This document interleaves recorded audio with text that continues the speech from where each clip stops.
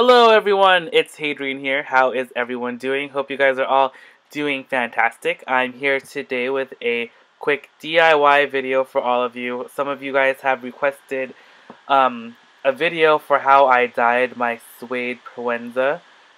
So here it is. I purchased this bag on Poshmark for the low price of $100.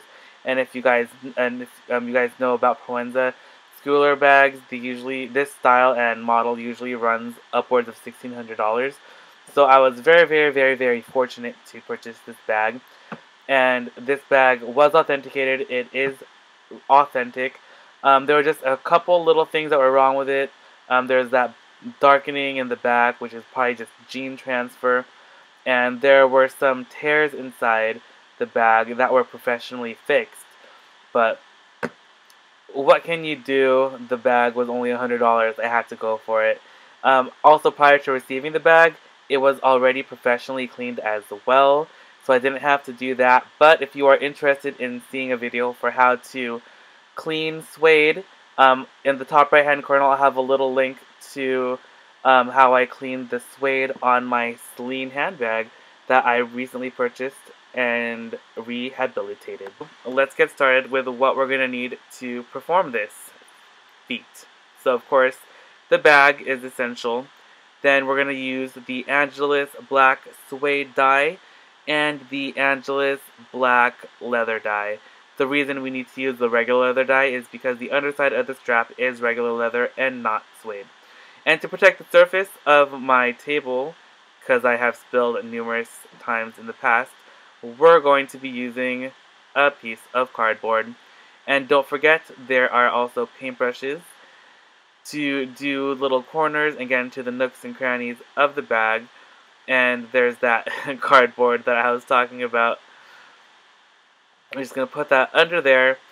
And inside the Angelus dye boxes, they come with handy dandy daubers, which are excellent at spreading the dye on the bag, though they are not very good at conserving the dye. Whenever I use them, I think that they just suck up all the dye, though they are really good at spreading the dye evenly on the surface. I feel like just after using the dauber a couple times with the dye, all the dye just disappears, but it's fine. So we're going to use that box. We're going to cut it open, and I'm going to be placing it on my work surface and using tape to secure it down so that it does not move, and to cover up those little cracks in the box that might allow dye to seep through.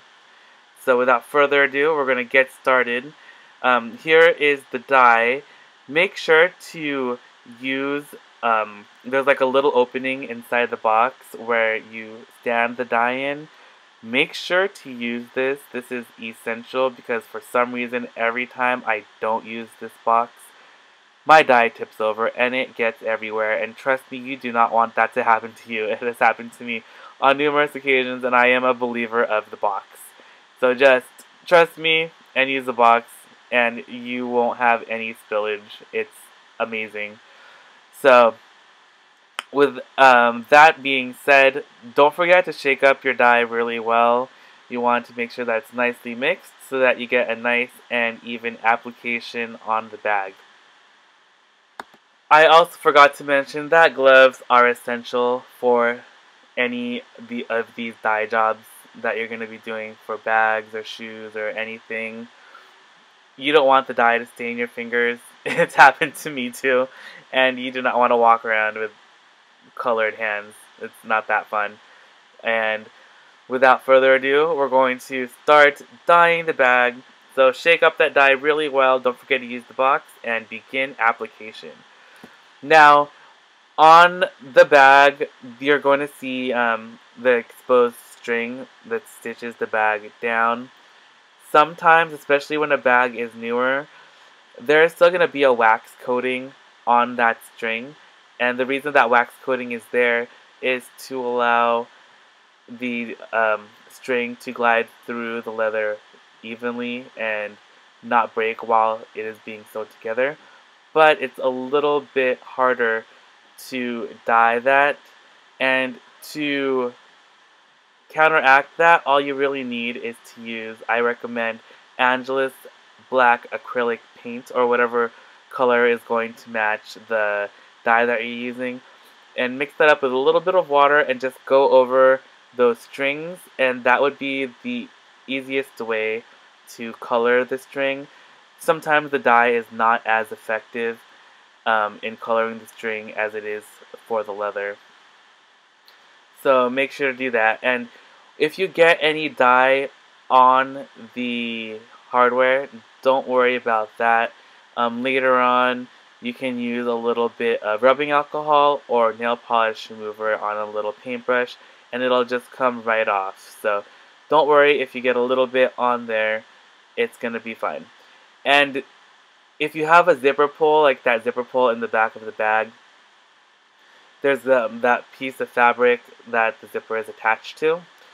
Do not use the leather dye for the suede or regular leather on it. It's going to make the fabric very hard, and it's going to be harder to open and close that zipper. The best thing to do is to, again, use acrylic paint and water it down just a little bit, and you can go ahead and just paint right on that fabric and it will color it. And again, if you get any of that paint on the metal, you can just wipe it off. If you wipe it off right away, you won't have to use nail polish remover, but if you decide to wait a little bit, you're going to want to have to use a little nail polish remover on a brush or a Q-tip to get it off. So this is the finished product. Sorry the lighting is not the best. It's kind of late, but I wanted to show you guys how the bag turned out. And sorry, some of the footage is missing. I don't know what happened while I was filming, but some of the footage was lost. But all the steps are there. If you guys have any questions whatsoever, feel free to drop me a message down in the comments below, and I will be happy to answer any questions that you guys may have. But this is the bag. It looks gorgeous. All black suede now. This was the Provenza PS1 medium. And the original color is this pink. I kept it in here as an homage to the original color.